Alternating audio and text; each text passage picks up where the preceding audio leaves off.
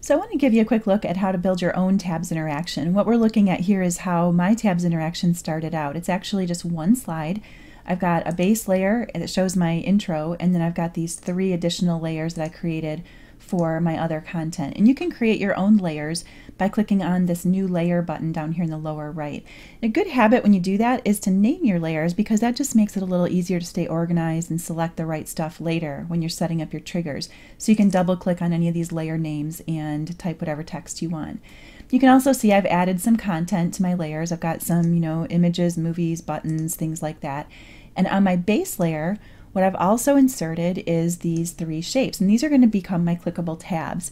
And for these, I just used the Insert Shape tool, and then I drew 3 rounded rectangles here, and then typed some text onto them. But another option that you might like to try is Storyline's built-in buttons for your clickable tabs instead. And you can get to those by going to the Insert tab and then choosing button, and then you can draw a button right on your slide and then position it as one of your tabs.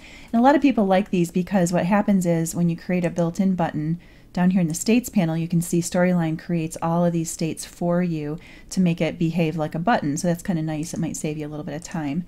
In my situation though, because I used a custom state or a custom shape, what I did is in my states panels, I added my own states. So I have a hover state that makes the text black, and then I've got this selected state, which is kind of unique. I moved the object over to the left a little bit to offset it, and then I also animated this little triangle to appear in my selected state. Now, if you're not familiar with states, we've got a tutorial that shows you how to add and edit states on your own object. So definitely check that out if you need a little bit more guidance. Okay, another tip on naming. Just like you can name your layers, you can also name any objects on your slide. And again, that just makes it easier to stay organized when you're setting up your triggers. So for example, I've got this tab selected here on my slide, and on my timeline I can come down here and double click and give it a different name if I want to. So I've just named mine tab 1, tab 2, and tab 3, and we'll see how those names come in handy in just a second.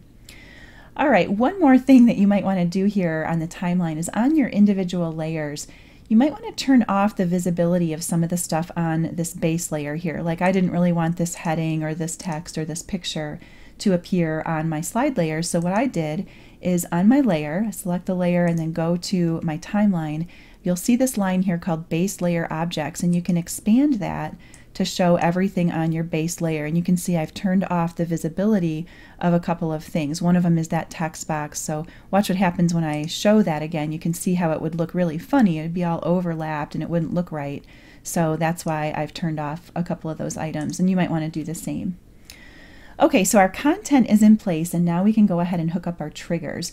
So I'm going to go ahead and switch to my base layer, select my first tab, and then over here in the triggers panel, I'm going to click create a new trigger.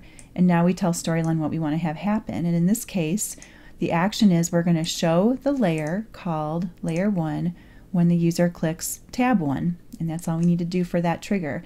Now I could do the same steps for these other 2, but what I'm going to do instead is a shortcut. I'm going to click this copy button and then select my other 2 tabs and then click paste, and that's going to paste that same trigger to those other objects. And now I just need to change the layer that gets revealed. So tab 2 should show layer 2 and tab 3 layer 3. And now we can preview this and see what we get. So here's our tabs, and then we can click on these to reveal our additional content. Now an interesting thing with this example is that you know how I made the selected state look quite a bit different. You can, it's offset and it goes over to the left here with this triangle. Well, this is cool, but what's happening is that once I select one of these tabs, it stays selected until I click it again. And this just looks kind of funny. What I really want to have happen is one tab looks selected at a time rather than all of them like this. And we can do that with a tool called a button set. And the button set is going to make it so that only one of those objects can be in its selected state at a time, and that way it'll look right. So what we're going to do is select all 3 of our tab objects and then right click, choose button set, and then we're going to assign these to button set 1, or you could create a new set if you want. We'll just go with the default name. And now that we've done that, what happens is when we preview or publish, we can really only click and make one of these selected at a time, so that way they behave the way I intended. So there you go. In just a couple minutes, you can set up a tabs interaction in Articulate Storyline.